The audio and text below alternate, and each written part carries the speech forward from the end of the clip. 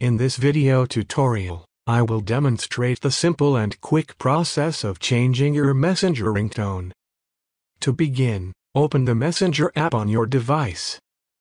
Once the app is open, locate the three horizontal lines at the top left corner of the screen and tap on them.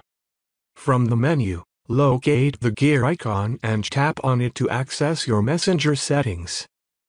Once you are on the settings page, scroll down until you find the option labeled Notifications and Sounds. Tap on this option. On the Notifications and Sounds page, tap on Ringtone. You will now see a list of different ringtones. Take your time scrolling through the list until you find one that suits your preferences. To preview a ringtone, simply tap on it. Once you have found the perfect ringtone, tap on it to select it. The new ringtone will be automatically saved as your Messenger notification tone.